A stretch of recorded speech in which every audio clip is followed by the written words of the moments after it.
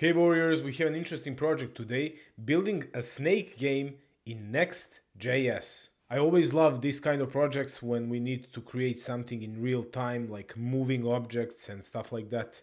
Let's see the final product, what we need to create. So this game is really old, and if somebody doesn't know the logic, we have a moving snake, which is moving by its own, and we can only change the direction, so up, right, left, and down. And if we pick up this food, which is randomly placing through this grid, then the snake is becoming longer. And the rules are that we cannot hit the walls, and we also cannot hit the tails. So if we do this, oh, I cannot even, yeah, it's game over. And also, if we hit a wall, then it's game over as well. Let's see how to build this one using React and Tailwind. Let's roll. First thing we're going to do, as always, we're going to page file, where we are going to delete everything that is coming from Next.js documentation. So here we can leave everything except justify between, we don't need that one. And we can add an h1 for snake game.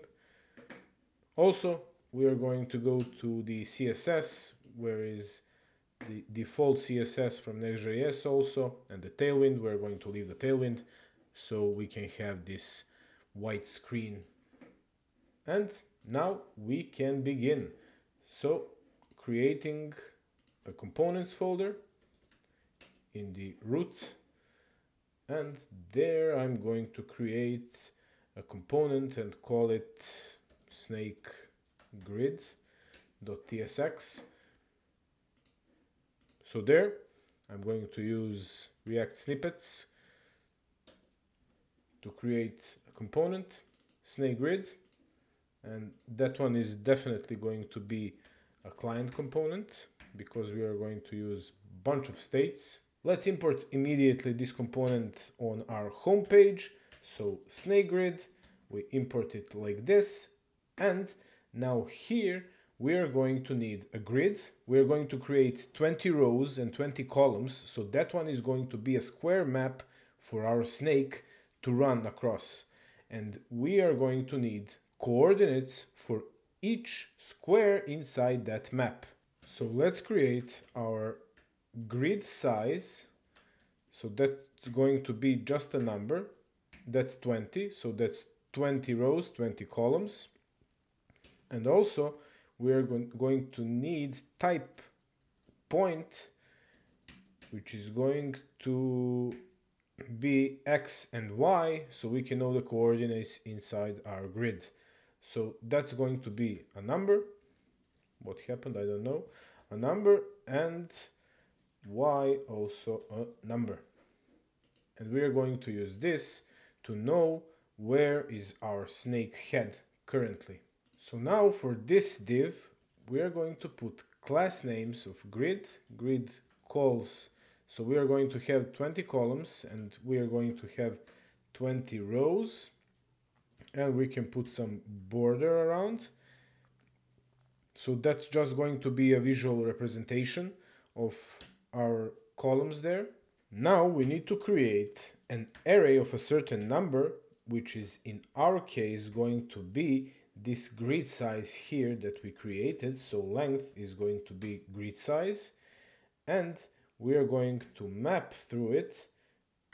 First parameter we are going to ignore, so usually we put underscore when we are ignoring the parameter, and what we need is the second one, which we are going to call y. So that's our y coordinate in our map. And then we are going to create a div, and key is going to be our index, and that's y.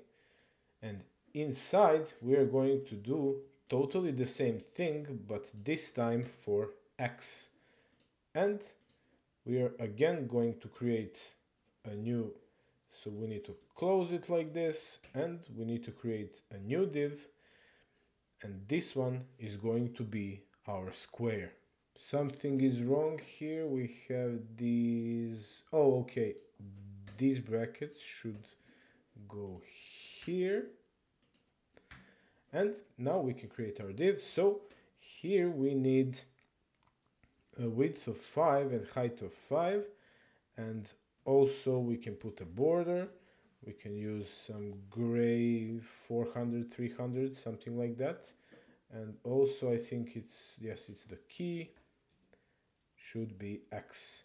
And now let's see what we get. We need here flex to make it better, and yes, now it looks nice. We can here put border black, and here maybe 300, or yes, 300 is okay. So we have our map and we have our X and Y on each square, so we can now track where is our snake or that food that we need to create. Let's now start with creating our states. So first state that we need is our snake.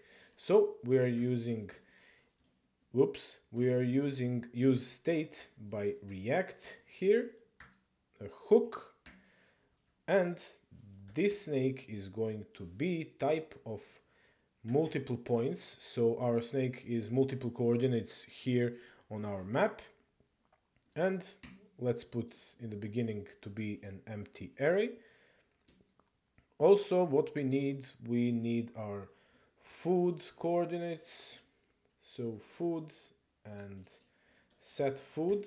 This is that red thingy that our snake needs to eat. So for food we are just going to put a single point, and in the beginning it can be just x0 and y0, but not like that, but like an object like this. Yes, now it should be good. Yeah, we're back. Let's display now the snake quickly. So in the original game, I think that's the length of the snake is 3. So we are going to put the y to be 0 and x to be 2. So that one is going to be this square here. So that's 0, 1, and 2. And we are going to put 1 and 0. So our snake should be displayed here, here, and here in the first 3 squares. Now to display it visually, we are going to put here in our class name, let me just hit a couple of enters, and here we are going to change to have dynamic Tailwind classes.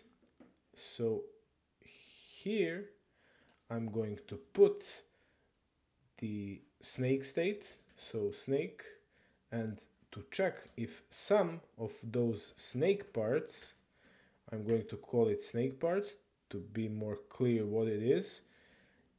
If the snake part dot x equals x and snake part y equals y, in that case we are going to put background green 500. And now we have our snake displayed on the exact coordinates where we placed it here in our initial coordinates for our state snake. Let's do quickly the same thing for food. So if food.x equals x and food.y equals y, in that case we're going to put red 500. Okay, so now our food is here by default in the first square, but we are going to change it to be random each time that the snake moves or in the initial state.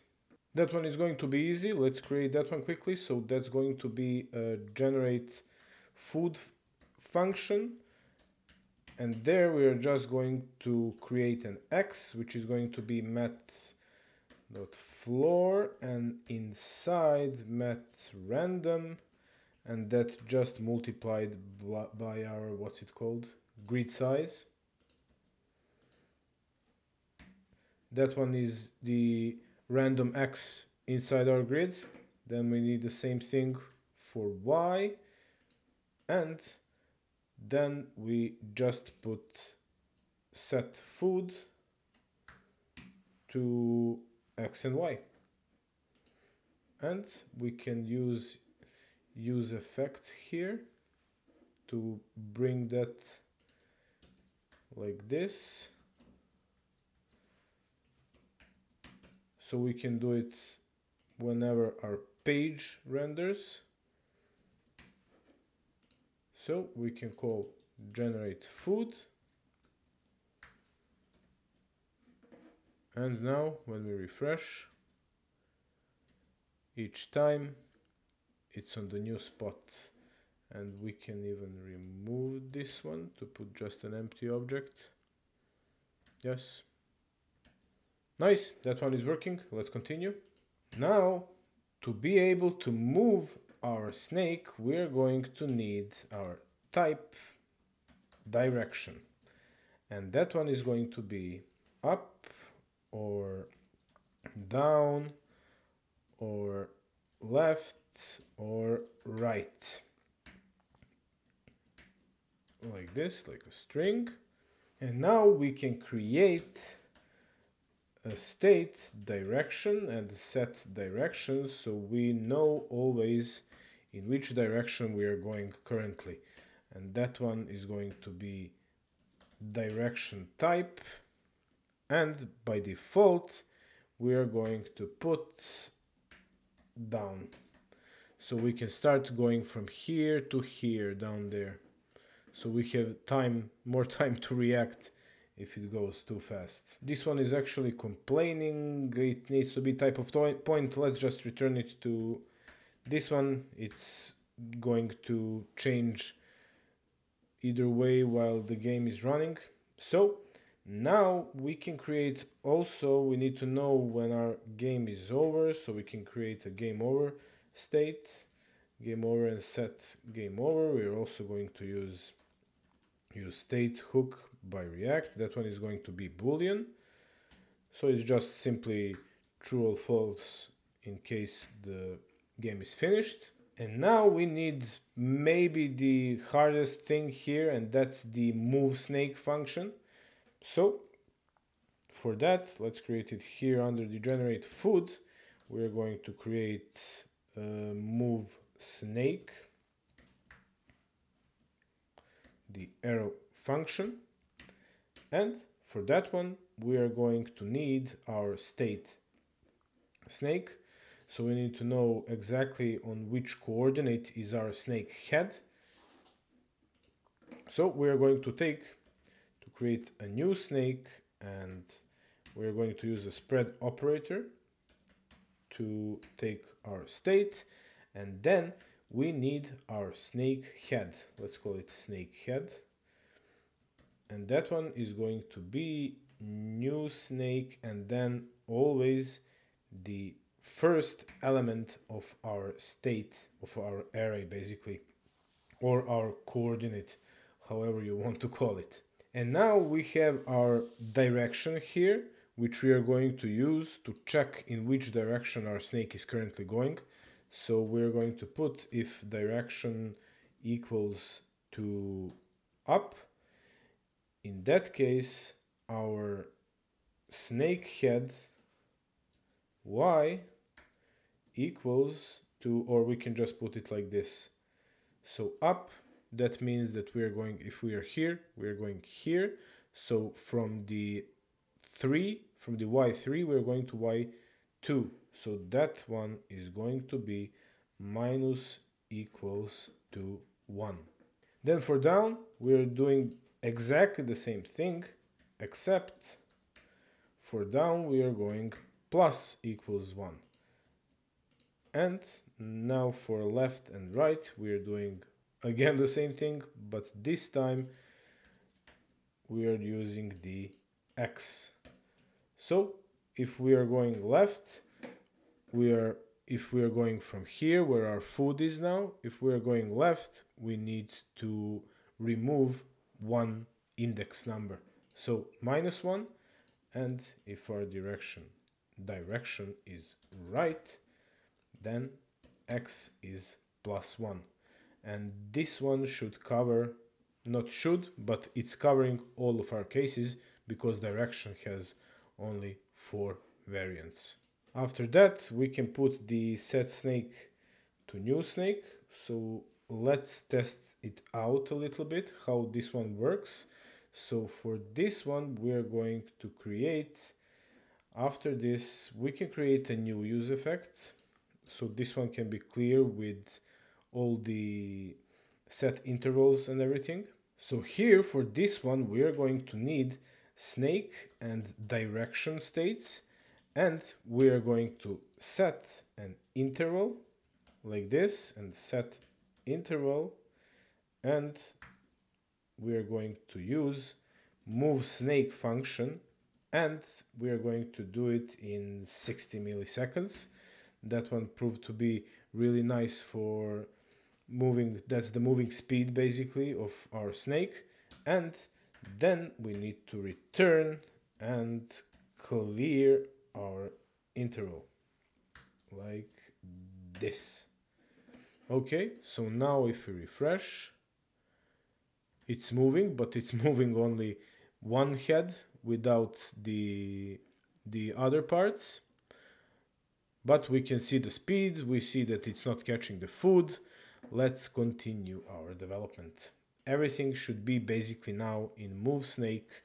We need to catch if the game is over, so if we hit the wall or our tails, and we need to check if we caught our food so we can add another element to our snake. Let's check now if our game is over. So if our, let's go like this, snake head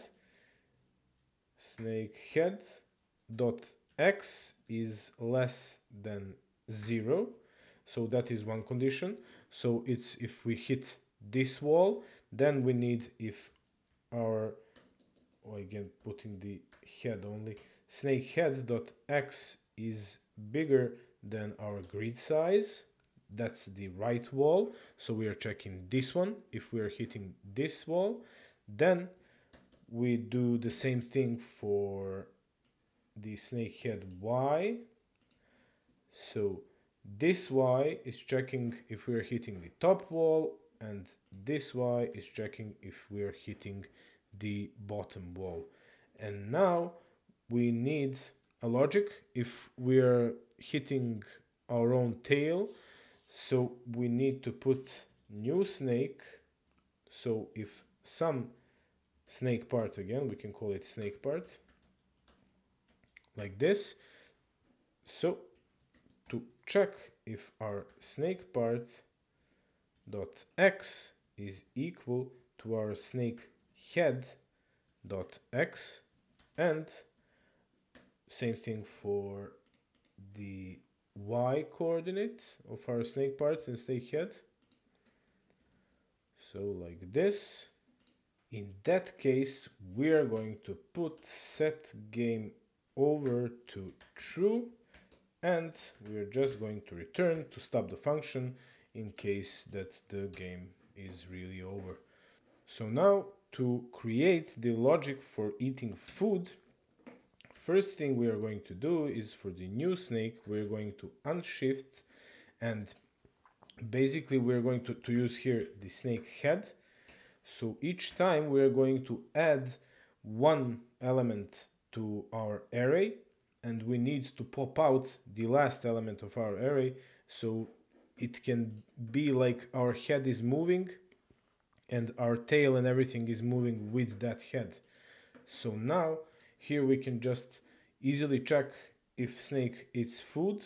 So we can put the if snake head dot x equals to food dot x, and if snake head dot y equals to food dot y. So this is the case when our snake head and food are in the same square, and if that happens, so that's the moment when our snake eats the food. We need to generate a new food somewhere, and to allow this unshift to happen without popping out the last element. So this is how it should look. So here we can put generate food, and else we are going to do the new snake pop like this, which is removing our last array element from our snake. So if we eat food, we are adding one element, and if not, we are always adding one new element and removing one last element. So it appears like our snake is moving through our map. And let's test it out now. It's moving only once, so it's not looking that good. This one is here we need to spread this head in order for everything to move together. Yes, okay. Now it's good, but what is happening? Okay, yeah, it's looking good. We can put maybe better the default direction to right. Feels kinda, yes, this one feels more natural to go to the right and not to. Yes, now it looks good. So what we need next is to, yes, and food is even working. We had 4 squares now when our food was in the first row. So next thing would be to change the directions. So we need to catch our keyboard events and also to display the game over here. We can maybe display that one already. So there in our here, maybe above this creating an array thingy, we can put if game over state equals to true. In that case, we're going to create a new div, which is going to say game over. And that one is going to be absolute with the inset of 0 flex. It's going to justify to center, and items center also with text for Excel, maybe font bold and text red 500. Let's see how it looks. It's on the middle of the screen, it's nice enough. So let's now create our handle key press function. So that one is going to control our direction for our state. So what we need there is our event, which is going to be the keyboard event like this, and then because we are doing this inside the div element, so that needs to be HTML div element. Here it is. And inside it is going to be simple. So we are just putting if event.key equals to arrow up like this. That's for the up arrow. Then we're just going to set direction to up, and now we are going to do that for all 4. So that's arrow down, that one is going to do down, then we have arrow left, that's going to put direction to left, and arrow right, put it to right. This one is complaining about something, it's just not imported from React. Okay, now we imported it, now it's not complaining. So now we need to put this handle key press here on our key down. We're going to do that. Then in order for our div to be focusable, we need to put tab index to 0 and autofocus. And now I think it should work. Let's test it out. So yes, I can move. Also, I can eat food, I think. Yes. Okay, for now it's working. Let's try to kill ourselves. Yes, we can kill ourselves. Also, if we... Oh, something bad happened. I don't know what. So, if I eat my own tail... Yes, it's working. So what was that bug when I'm... Yes, when I'm going down and when I press up In that case, I'm dying because my head is starting to go up and my tail is up. So that can be easily avoided. So if arrow up and if our direction is not down, and same thing for each here. So if we are going currently down and if it's not up, and here if it's not right, and here if it's not left, so we kill that pesky little bug. Let's try it now. So if I go, yes, now it's good. If I try to go down, yeah, it's working. No more bug. I can play my snake game and it's pretty awesome, I gotta say. So if we want to change our speed a little bit, we can do it here where we placed it. It's in the set interval here. We can put it to be even faster. I'm not sure. Ooh, this one is really hard. Okay, this is not playable. I cannot even eat that food. Or it can be really slow.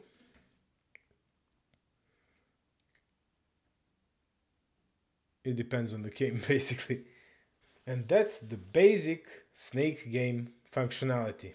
This challenge is really great for your coding skills. You gotta try this one out. And warriors, if you'd like more challenges like this, subscribe to this channel. Goodbye.